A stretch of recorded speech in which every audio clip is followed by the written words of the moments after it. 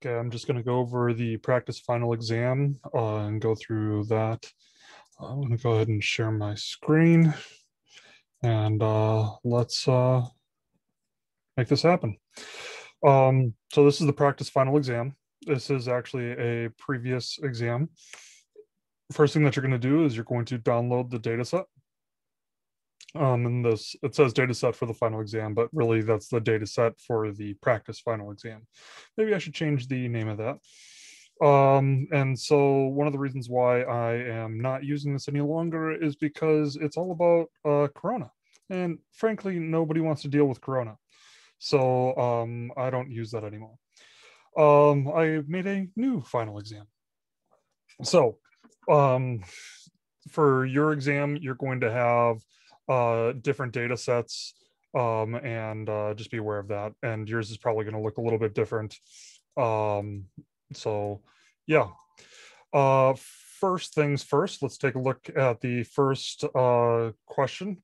Also, on your exam, there will be some vocab questions as well. For the vocab questions, it's going to be like basic vocab from throughout the semester. It wouldn't be bad to have your formula sheets up, and anything else that you're able to quickly access the vocab. It's not supposed to be terribly difficult, but at the same time, I've watched other people do it in the recordings and whatnot, and because it's been a little while since you guys have worked on it, even though it's really important stuff that you guys have been doing throughout the semester and you spent a long time on it, it may not come back to you quite as easily as what I originally thought. So just have those formula sheets ready, and maybe those Excel workbooks ready for you to be able to look back at the vocab when you need them. Question 2. So we've got question 2 right here, which yours is not necessarily set up the same way for your exam, just letting you know. It is for the practice exam, just not for your actual exam. It's set up with just different data sets, and you got to figure out which data set to use. So question 2, the left column are the smaller countries. So these are countries, this right here is countries with population under 10 million. This is countries with population above 10 million. And this is the percent of each country's population with confirmed cases by country. So it is believed that countries with less than 10 million residents have a higher average percent of population with confirmed corona cases compared to the countries with greater than 10,000. Below is the information on all countries' corona cases and current percent of the country's population that has ever contracted the coronavirus. With an alpha of 0.01, can we determine that countries with less than 10 million residents have a higher percent of residents with confirmed cases of corona? So what is it that we're doing?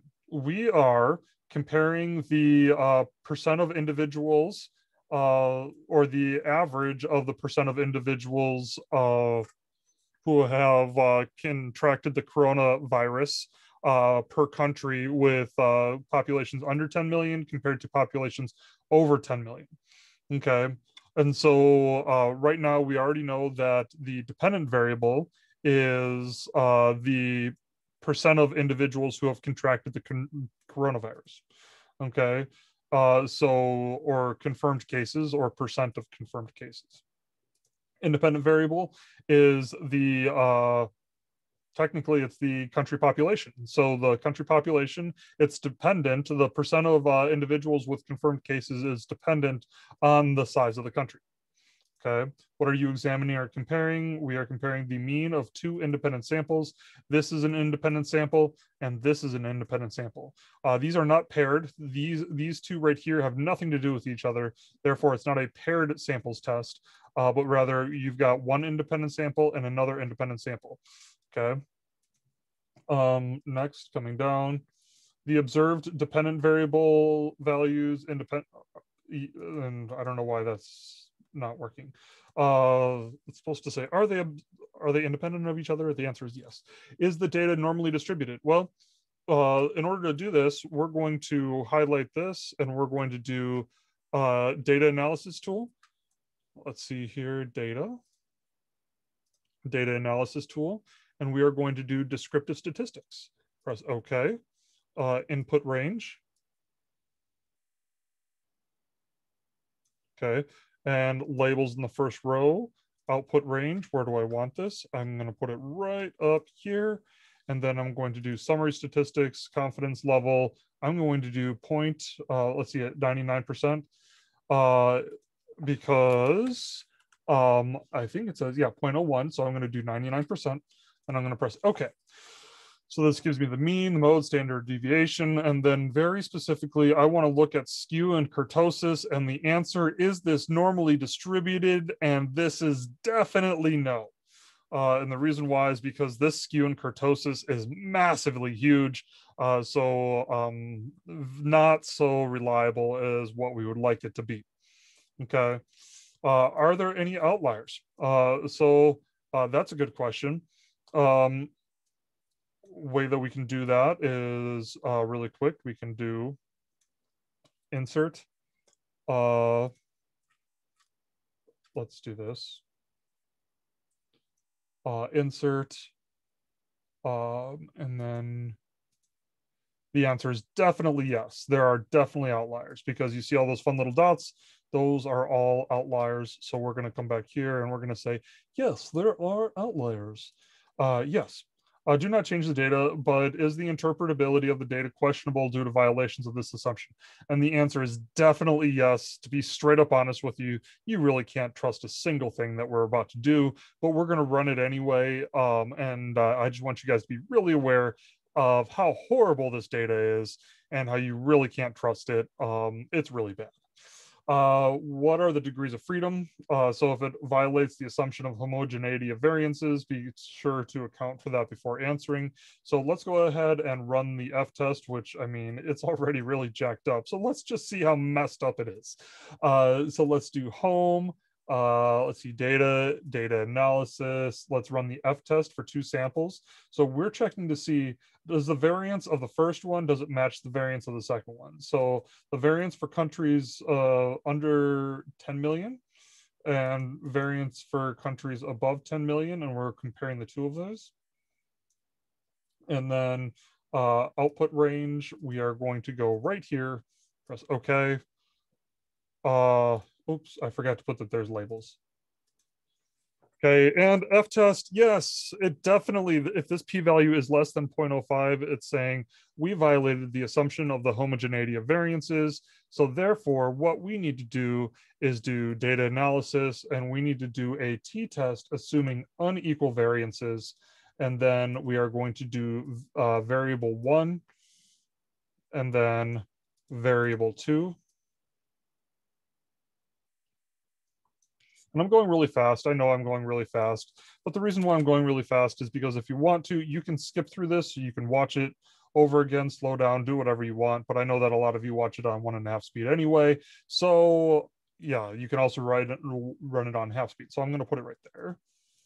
And then, so we've got the, what's that called? We've got the degrees of freedom, which is right here. So we've got 158 degrees of freedom. Okay, and which if you run for equal, it's going to be different, but 158 degrees of freedom. What's the tail of the test? The tail of the test is below the information. Let's see, can we determine if countries with less than 10,000 residents have a higher percent of confirmed cases? So population under, so that's going to be an upper tail test. Okay. What type of test are you conducting? This is an independent samples test because it's 2 independent samples.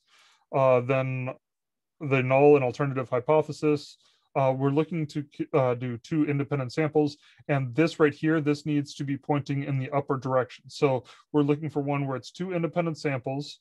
Let's see here, right here. Okay, this sample 1 compared to sample 2 with the alternative pointing in the upper direction. So this is what it is right there.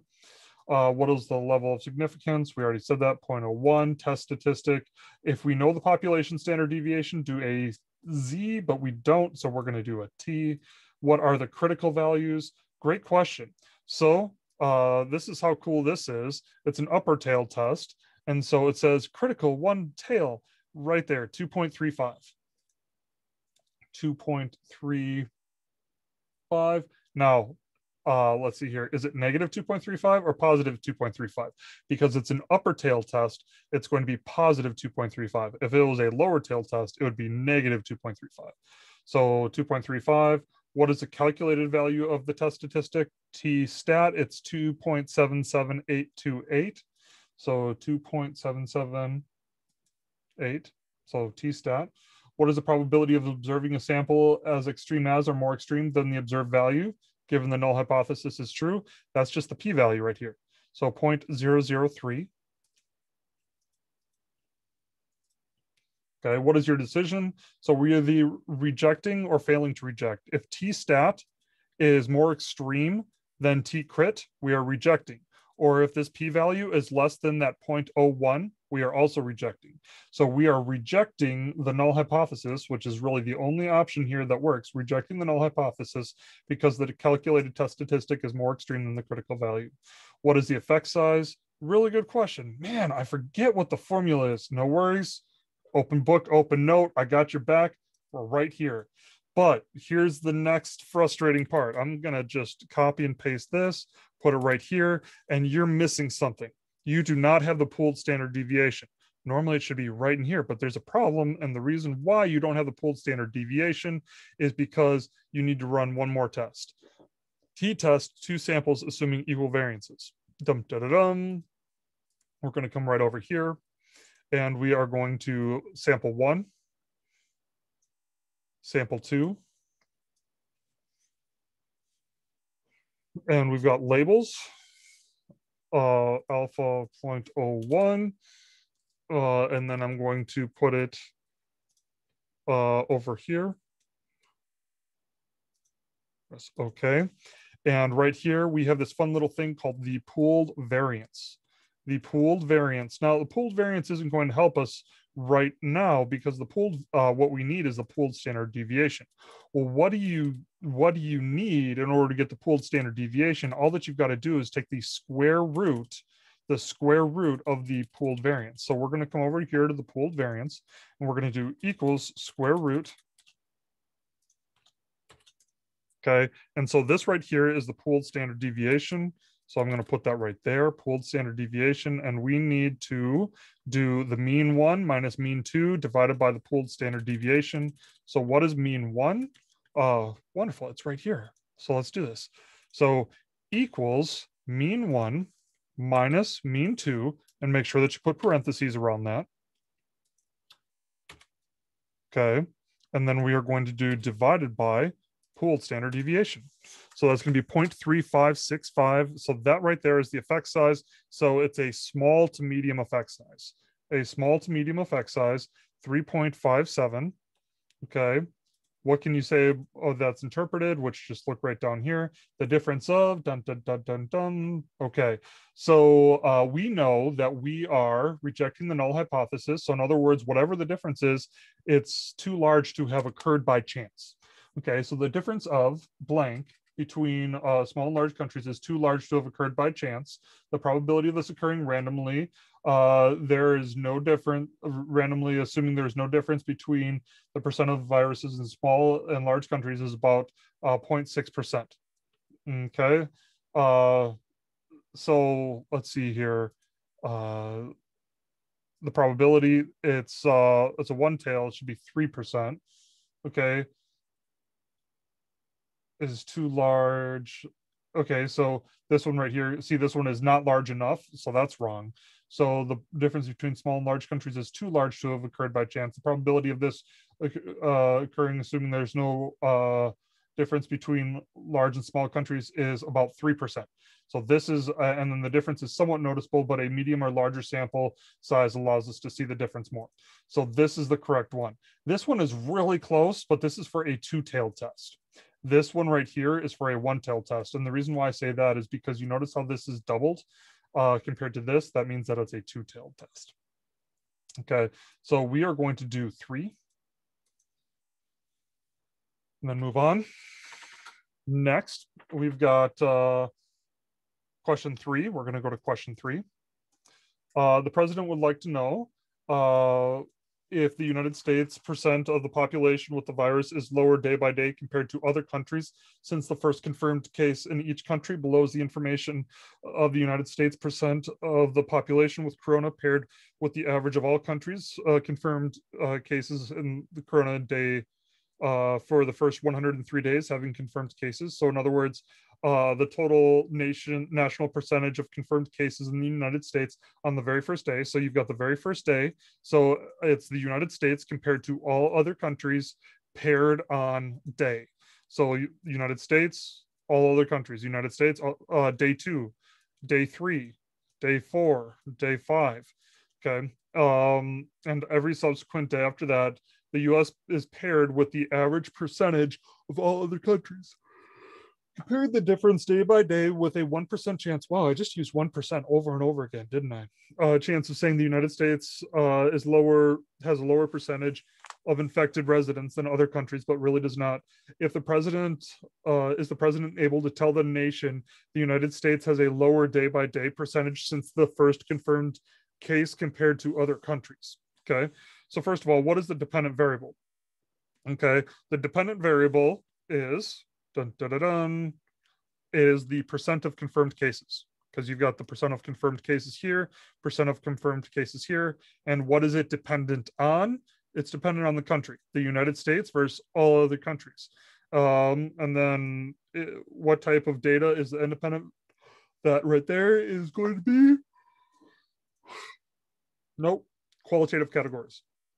Because you've got this qualitative category compared to this qualitative category.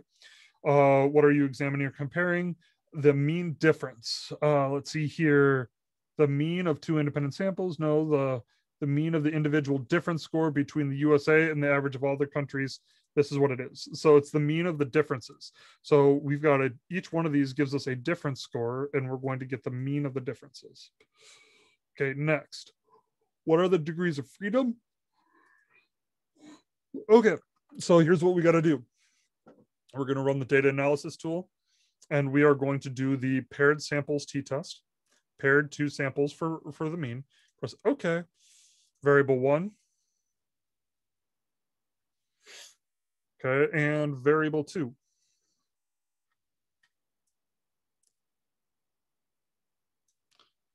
Label and 0.01. Output range. Press okie dokie. There was no okie dokie. It just says okay. Anyway, sorry, I'm in a weird mood today. Degrees of freedom is 102. Okay, so we're going to come down to 102. What is the tail of the test? Tail of the test. We want to know, is it lower? Is that what it says? Yes, lower day by day. So it's going to be a lower tail test. So the United States is believed to be lower than this. So it's going to be lower. Okay, what type of test are you conducting? This is a paired sample because each one of these is paired on the day, paired sample. Are the different scores normally distributed? Really good question. What should we do in order to find out? Data analysis tool, and let's do descriptive statistics. Okie dokie.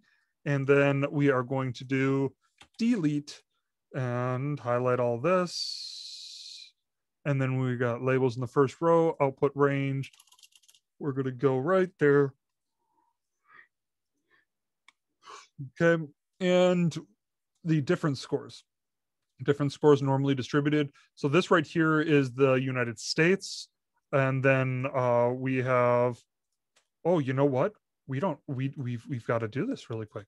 So we've got to equals this minus this. We've got to get the distribution of the different scores. So I just did this, and we got to run the descriptive statistics again. So we've got different scores. So what I did is I subtracted all countries from the United States day by day, and this is the difference score day by day until the end. So let's do data analysis tool. Let's run this again. We're just going to change this to D, and then press OK, and then press OK. And coming down to here, we've got skewness and kurtosis. And because kurtosis is less than 3 and skewness is less than 1, we're going to say that it is normally distributed. Okay. So those are the thresholds that I care about. Is this data normally distributed? Yes. This is less than 3, less than 1. And if you wanted to, you could do a fun little, let's see what this does. Data insert.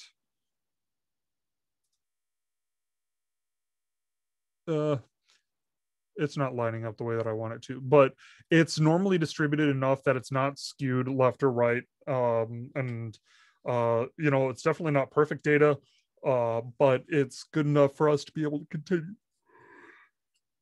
Okay. Do the different scores have any outliers? Good question. My guess is no, but let's to be really honest, I don't know. No, it does not have any outliers. So you can see right here, we just did the chart for the entire difference score. The way that I did that is I just highlighted all of them.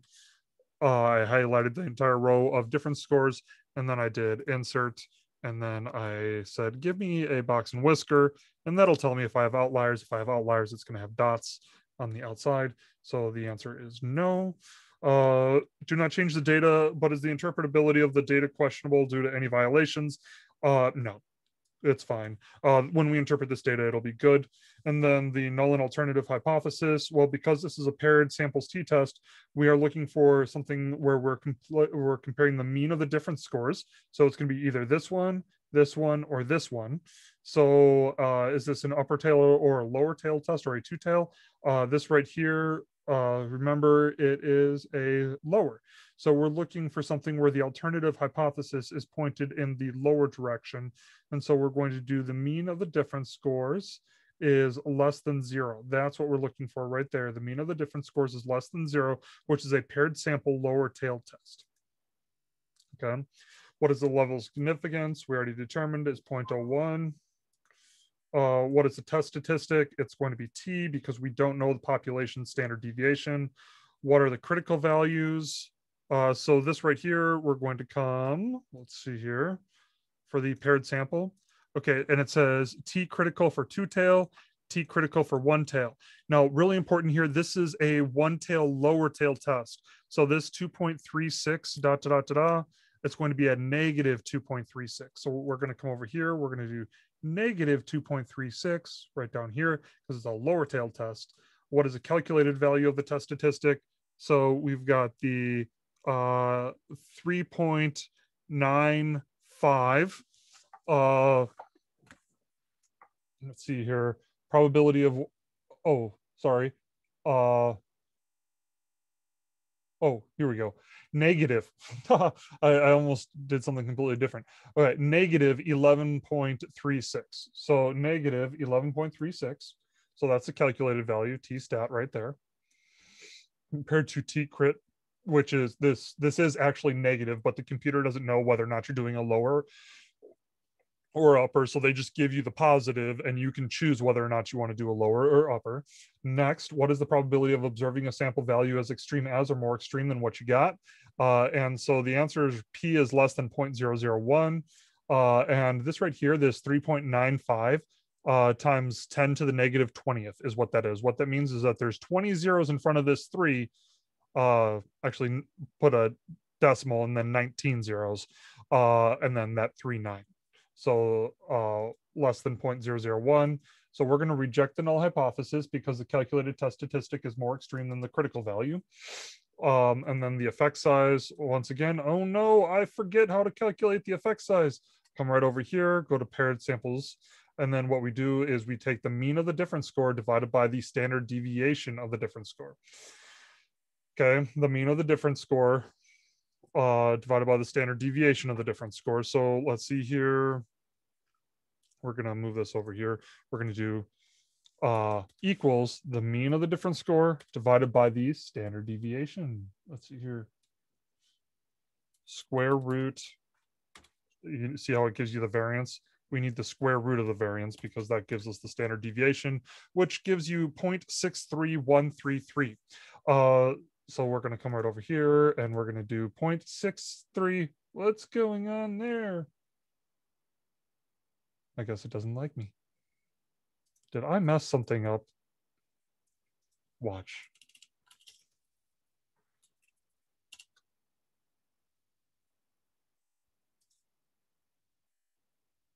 What is the effect size?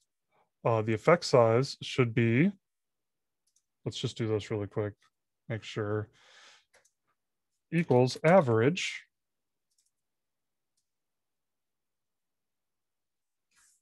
Okay.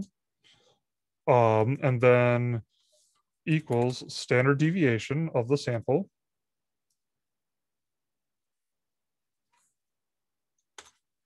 Okay, then we're going to do equals divided by,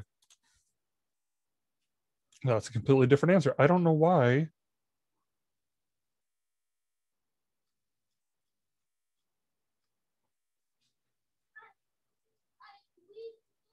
Yeah, I'm not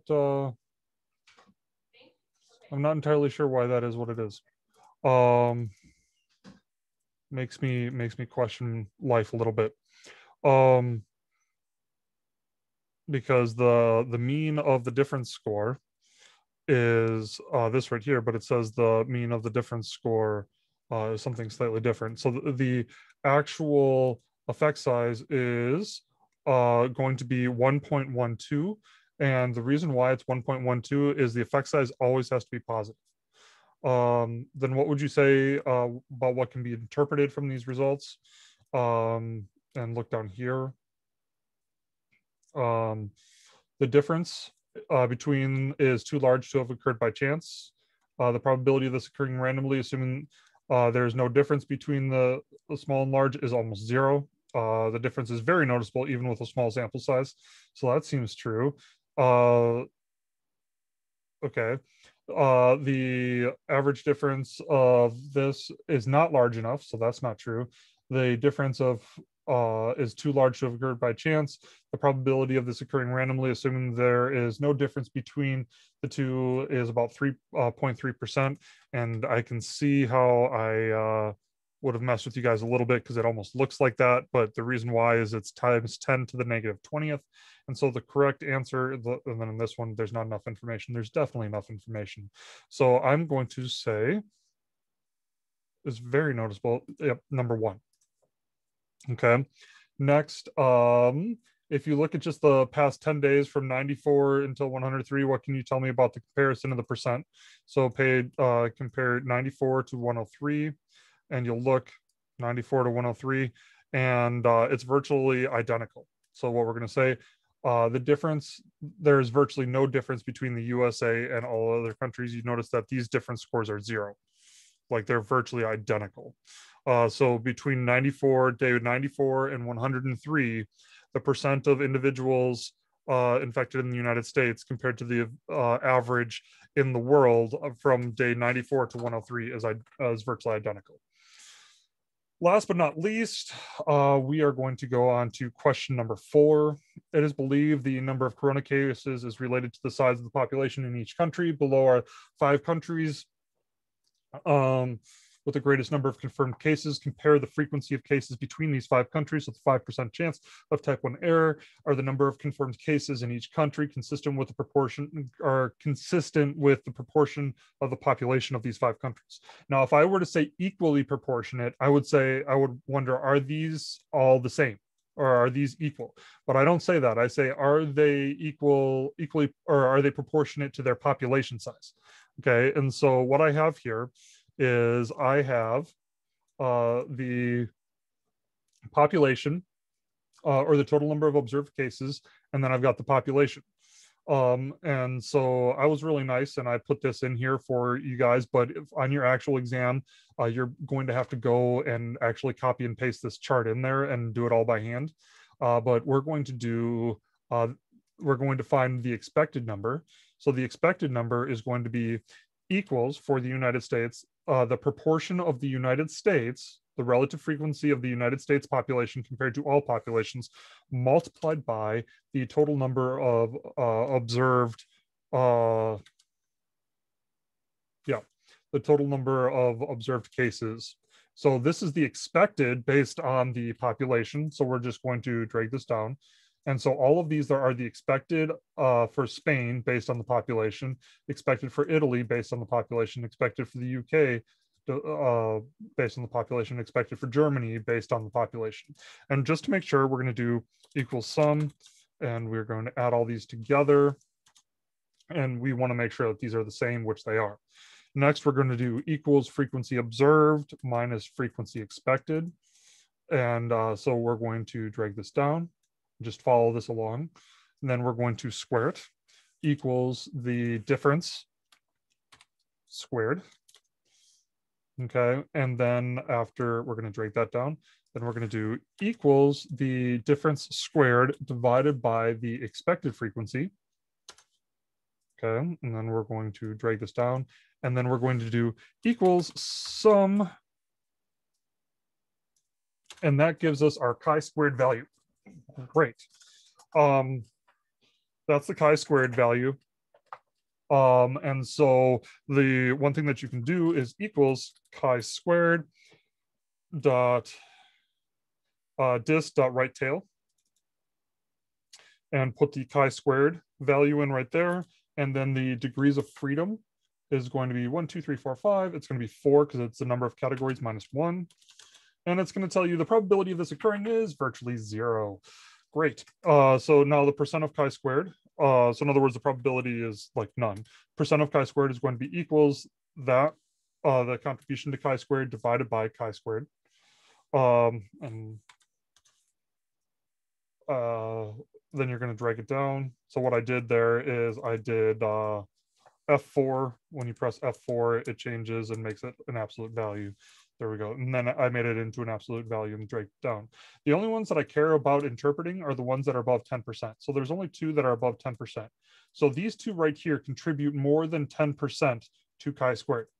This one contributes 37, Spain contributes 37%, and Germany contributes 49%.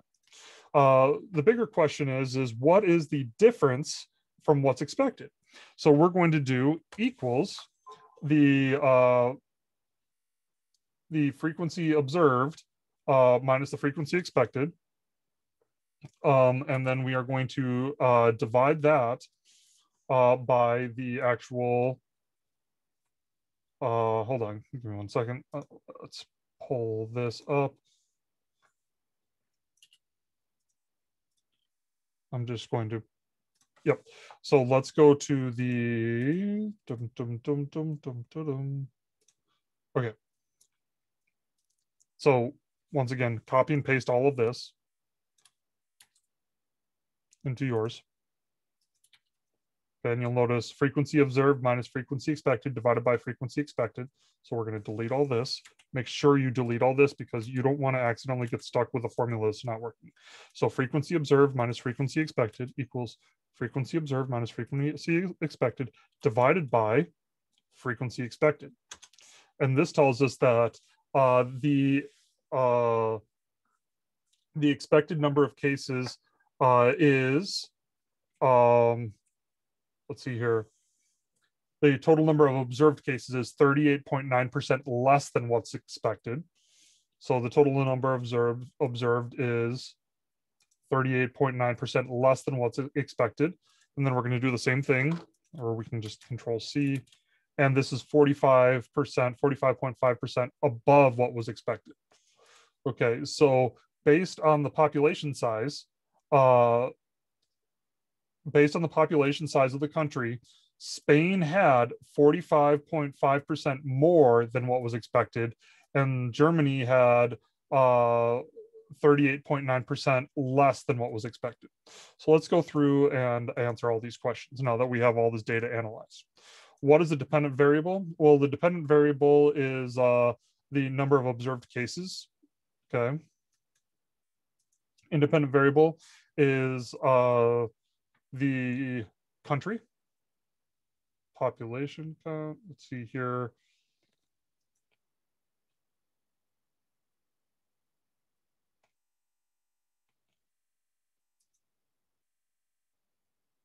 Yeah, just the country.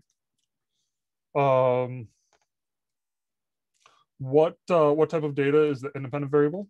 The independent variable is you've got these qualitative categories.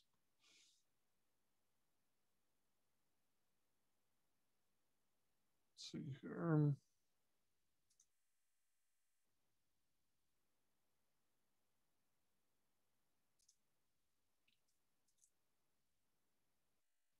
Okay.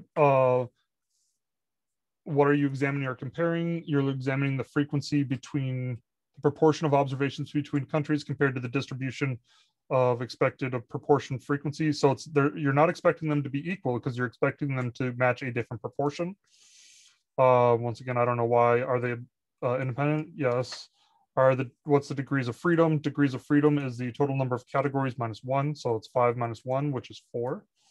What is the tail of the test? A chi-squared is always an upper tail test. What type of test are you conducting? We are doing a chi-squared test for independence, or in other words, an unequal chi-squared. And then the null and alternative hypothesis, the proportion of the coronavirus diagnosis by country reflects the population proportion between countries. The proportion of coronavirus diagnosis by country does not reflect the population between countries. And then the other option is there's no difference in proportion. So this would be if you're expecting equal, this is unequal. So we're going to do that one right there. What is the level of significance? What did we say? 5% chance. So we're going to do 0.05. Test statistic is chi-squared. Critical value, really good question.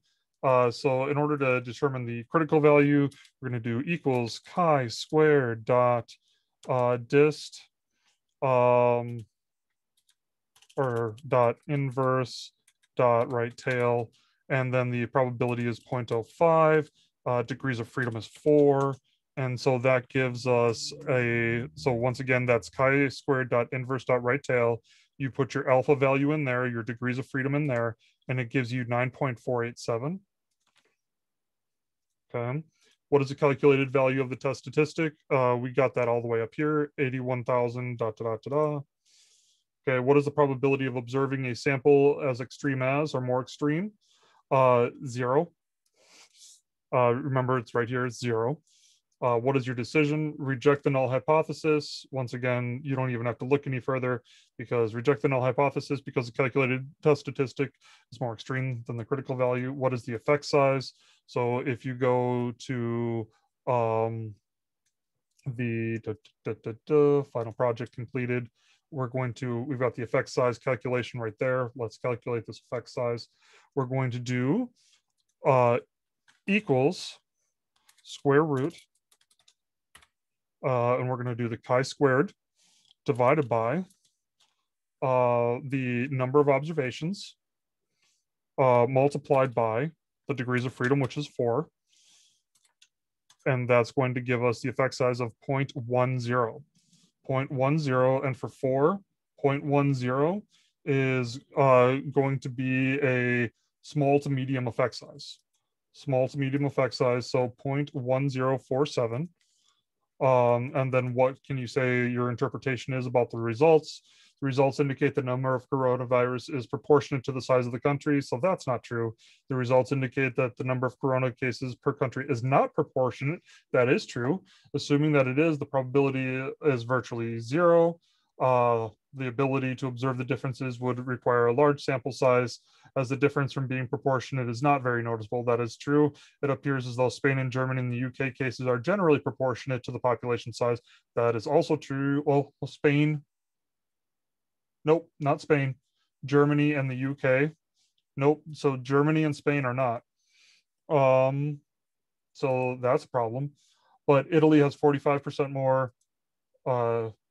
So let's see here. The results indicate that the number of corona cases per country is not necessarily proportionate to the country size. Assuming that it is, the probability is virtually 0. The ability of observing this difference would require a larger sample size. It appears as though the United States and Italy and the UK are generally proportionate. That is true, but Spain has 45% more cases. That is true. And Germany had about 39 fewer cases. That is true. So 4. And bada bing, bada boom, we are good. And I got to go coach my son's baseball team. So sorry for this being so fast and rushed, but I wanted to get this out to you guys. So yeah.